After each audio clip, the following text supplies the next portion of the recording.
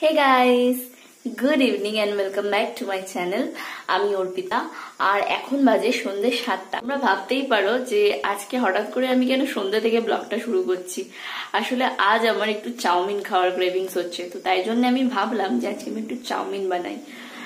এখন সন্ধ্যে 7টা বাজে, তো এখন যদি আমি বানাতে শুরু করি রাত 9টার মধ্যে আমি কিন্তু পুরো ডিনার কমপ্লিট করতে পারি। আর তোমরা সবাই জানো যে রাতে যদি আমরা ময়দা জাতীয় কিছু খাই তো সেটা রাত 9টার মধ্যে কমপ্লিট করা উচিত, না হলে আমাদের হেলথের জন্য সেটা ক্ষতি করে।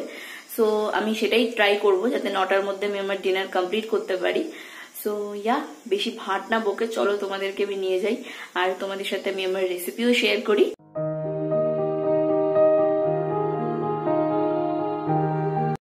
এখানে আমি চাউমিনগুলো বয়েল করে নিচ্ছি। বয়েল করার জন্য আমি অল্প একটু নুন আর 1 চামচ মতো তেল দিয়েছি। বয়েল করে নেওয়ার পরে চাউমিনগুলো জল ঝরিয়ে ভালো করে শুকিয়ে নিয়েছি। আর এই প্লেটে আমি নিয়েছি ভাজা চিংড়ি মাছ, 2টো লঙ্কা কুচি করে। আর এই আলু ভাজাগুলো হলো সকালের। তোমরা সবাই জানো আলু is love for Bengali. So আমরা সব কিছুতেই আলু খাই, আমরা চাউমিনেও আলু খাই। তো ইয়েস, আমরা আলু দেব চাউমিনে। এখানে 3টে মিডিয়াম সাইজের পেঁয়াজ কেটে নিয়েছি। আমি পেঁয়াজগুলো ভালো করে ভেজে নিচ্ছি। এরকম গোল্ডেন কালার হয়ে আসলে আমি এর সাথে লঙ্কা কুচিগুলো মিশিয়ে দেব। তারপরে আমি দেব আগে থেকে ভেজে রাখা চিংড়ি মাছগুলো, আর তারপরে একটু নুন দিয়ে ভালো করে মিক্সড করে নেব।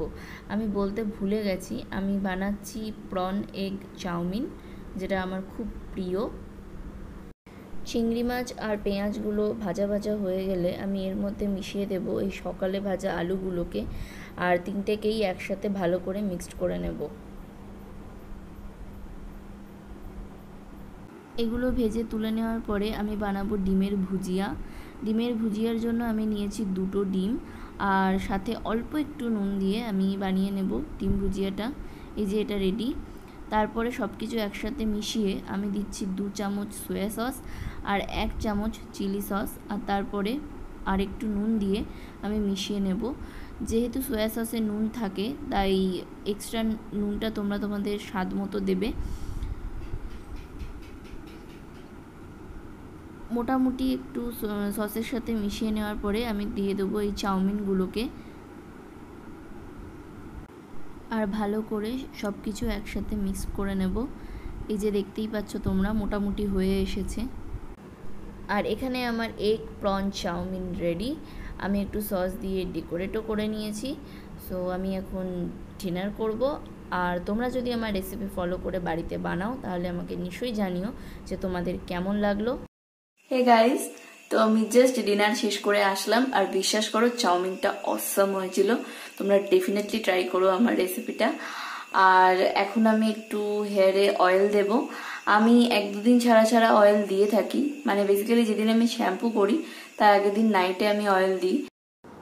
হেয়ারের জন্য আমি ইউজ করি প্যারাশুটের অ্যাডভান্সড অ্যালোভেরা অয়েল, যেটা ইউজ করার পরে আমার হেয়ারে অনেক উপকার হয়েছে।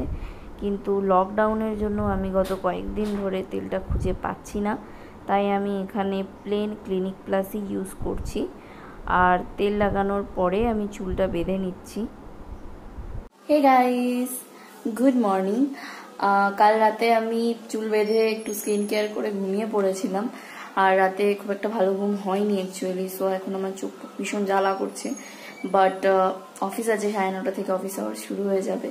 আমি ঘুমাতে আর পারলাম না, তাই উঠে গেলাম। যবে থেকেই লকডাউন শুরু হয়েছে, ওয়ার্ক ফ্রম হোম, সত্যি কথা বলতে লোকজনের হেলথ ইস্যু বেশি হচ্ছে, আর সমস্ত রকমের ইস্যু হচ্ছে, মানে নেট ইস্যু, হেলথ ইস্যু, সমস্ত কিছু। আমার তো মনে হচ্ছে যে আমি লকডাউনে যেন বেশি অসুস্থ হচ্ছি।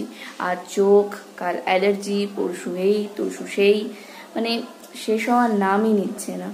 সো তোমরাও আমাকে জানাও যে তোমাদের লকডাউনে কার কি অসুবিধা হচ্ছে। আজকে আমি সারাদিন হয়তো আর টাইম পাবো না ব্লগ করার, তো আমি সন্ধ্যাবেলায় তোমাদের সাথে আবার গল্প করতে ফিরে আসবো। হে গাইস, তো এখন সন্ধ্যে 8টা বাজে, আর এই উইকের মতো আমার অফিস খতম। কাল পরশু তো আমি লম্বা ঘুম দেব। সো এই খুশিতে আমি ভাবলাম তোমাদের সাথে আমি আমার একটা ছোট্ট স্কিন কেয়ার রুটিন শেয়ার করি।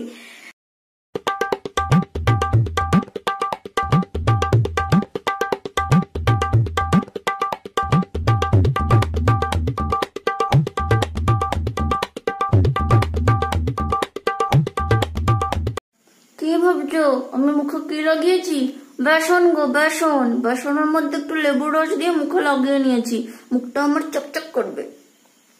তো আমি মুখ ধুয়ে চলে এসেছি, আর দেখো আমার মুখটা কি সুন্দর ফ্রেশ হয়ে গেছে। সো এবার আমি লাগাবো আমার ফেভারিট वाला ময়শ্চারাইজার।